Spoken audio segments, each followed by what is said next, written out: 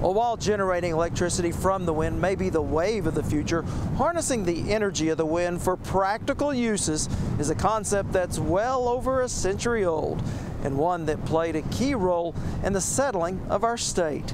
Our Russ Joel takes us to Shattuck, Oklahoma, where we visit a unique museum dedicated to that all too familiar rural landmark, the windmill.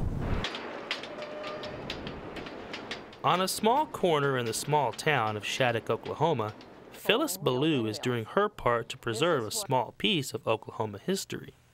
This little tiny, called a giant windmill here, used to pump water over in Gage, Oklahoma. And it came to us from an old fella out just lived over by Gage. We're happy to have it. In her role as director of the Shattuck Windmill Museum, Phyllis is hoping to give those who visit a small glimpse into what life was like in this part of the state nearly a century ago.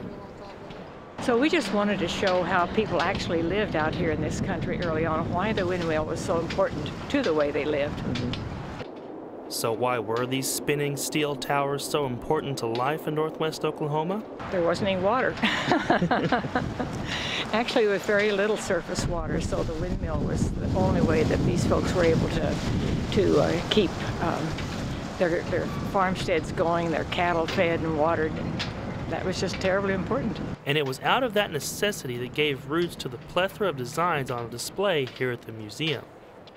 Well, we started out with 4 in a row on the far side that belonged to Marvin Stinson down from Leedy, and it has just grown from there. We've had various people donate windmills to us that have come from their homesteads. We've tried not to have more than one of a kind, because all of these, I think there are 53 up right now, and each one of them is different.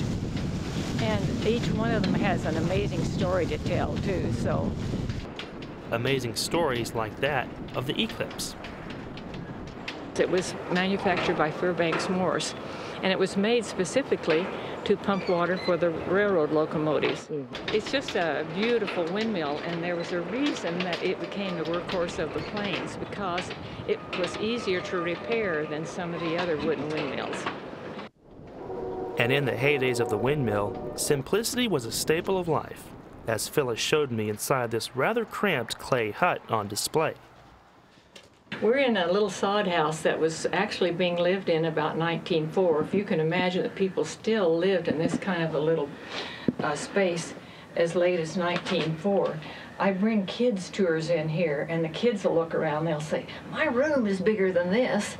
But despite its cramped interior, most of what people needed to live could be found right inside these 4 walls. The bucket is here simply because this is where your running water came from, this little dugout. You go out to the windmill, bring in your bucket of water, and then you had a dipper, and you used your dipper. Everybody drank out of the same dipper. It was just where the water was, and of course your hand washing and everything took place here with a big chunk of lye soap, and that's the way they took care of their water needs in those days. We know what hard times are. We think these people must have really had a hard time when things like that happened. Water will sometimes run down the wall if we get a really hard rain. There's still spiders, if you would probably notice if you were standing where I am, that take up residence in here. So it wasn't just an easy life, for sure. Showing us all that while these exhibits may be relics of the past, their lessons are very much alive today.